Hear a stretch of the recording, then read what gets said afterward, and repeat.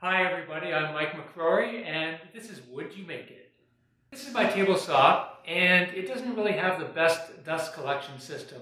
It does have a dust collection port just beneath the blade, but a lot of dust still ends up on the floor.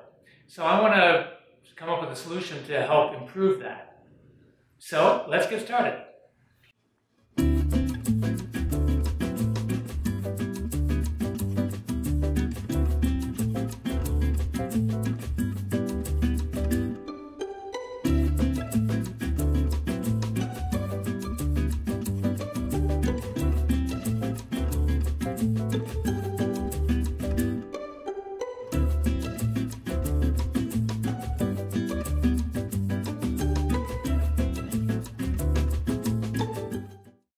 When I was thinking about putting in a dust collector, I was worried that if I disassembled my table saw to be able to install it, that I would end up having to realign everything, the motor, the blade, the fence. But that's really not the case because the table saw stand is really independent from the table saw itself. So really, I can unbolt the saw from the stand, lift it off, install the dust collector, put the table saw back on, and I won't have to do any realignment. So there's my table saw stand, and my table saw is temporarily mounted on top of this little workmate, and that'll give me the ability to cut the pieces that I need on the table saw, and then I can attach them over to the stand over here. The first thing I'll do is I'll cut 4 strips. I'll cut those first, and then we'll cut the other pieces that will form the box. Now this temporary table saw stand makes the working height a little bit uncomfortable, but it's not too bad, and we'll be back to normal as soon as we get this assembled. So I'm going to use my crosscut sled to cut 4 strips 2 inches wide of the 3/4 inch plywood. So now that I've got these pieces just sitting temporarily on the base, one thing I've noticed is that they're sloping down at about a 5, maybe 6 degree angle. I will cut a corresponding angle at the ends here, so instead of being straight up, I'll cut that at a 5 degree angle to get a better fit.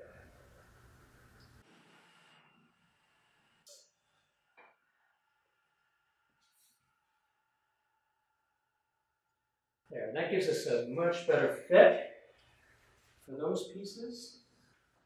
Just be careful that I don't move these while I'm marking the screw holes from underneath. I've marked the drill holes on the backs. I've also marked each of the pieces with the orientation so that when I put them back on the table saw base, I'll know where to position them. So I'll drill 3/8 holes in those positions.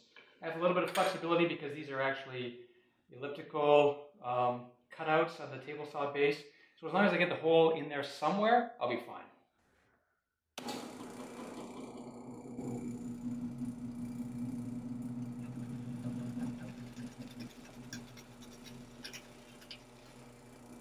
So what I'll do now is I'll temporarily install the carriage bolts to hold the pieces in place, and then I will glue them and pin them just so that they're a little bit more solid.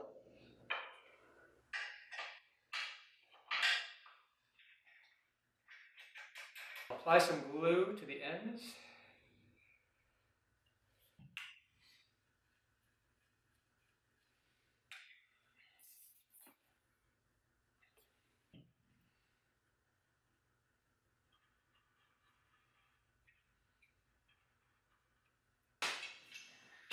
Now just put a little bit of light clamping pressure on it to tighten it up.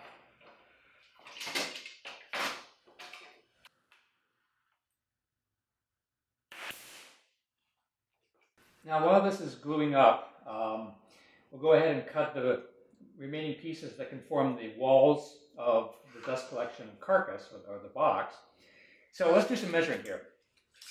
What I'm going to do is I'm going to design it for a 2.5 inch dust collection system, but I'm going to place this low enough so that in the event that I decide to upgrade to a 4-inch dust collection system, which I hope to do one day, there will be enough room so that I can remove this, expand the hole a little bit, and then reattach a 4-inch port. So I'm going to come down so that the bottom of the carcass is 5 inches from this point, more or less. So that brings us up to 13 inches dropping down from the top. So let's measure the interior dimensions of the box. So it's 15 inches from side to side, and from front to back, it's 18 inches. I'm surprised those are right on the inch marks.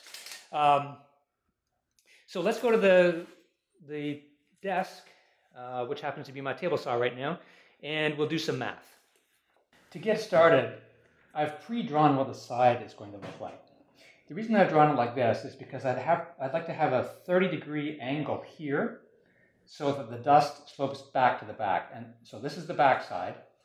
The dust port will be somewhere here. We know this is 15 inches, but most importantly, we know that this length is 18 inches. We know this is 30 degrees.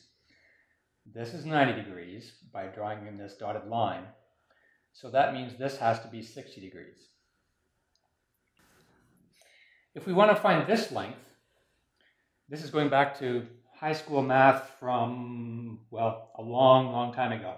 But if we want to find the length of this, we'll take the tangent of 60 degrees, and that will be the same as the ratio of this 18 inches divided by that unknown number.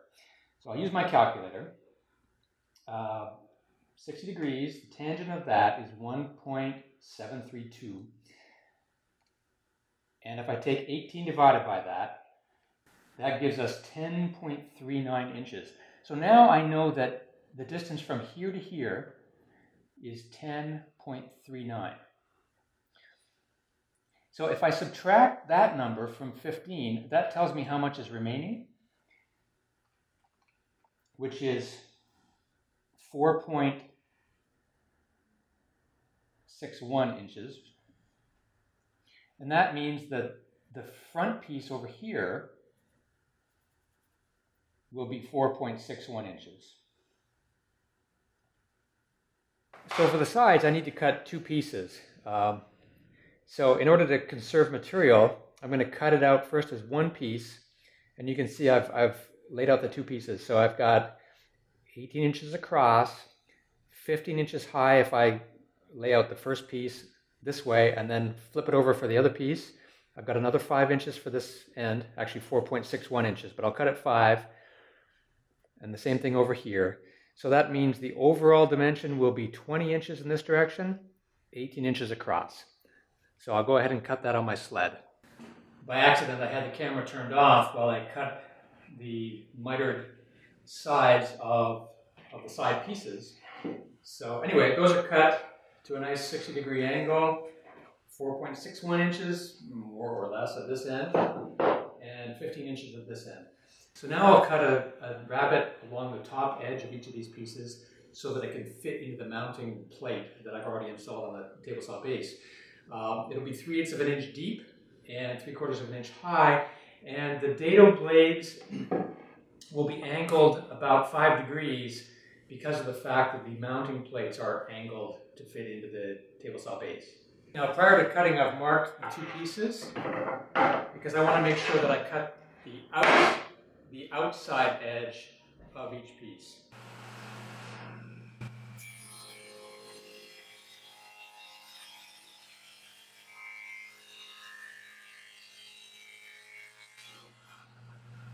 Okay, I've temporarily installed these 2 side pieces, and I've put them in with drywall screws just to hold them temporarily while I measure to confirm the interior dimension.